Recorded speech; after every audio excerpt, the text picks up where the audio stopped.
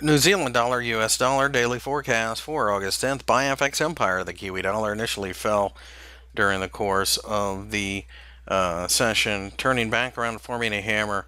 It looks like uh, the market is reaching towards the 0.73 level. Ultimately, though,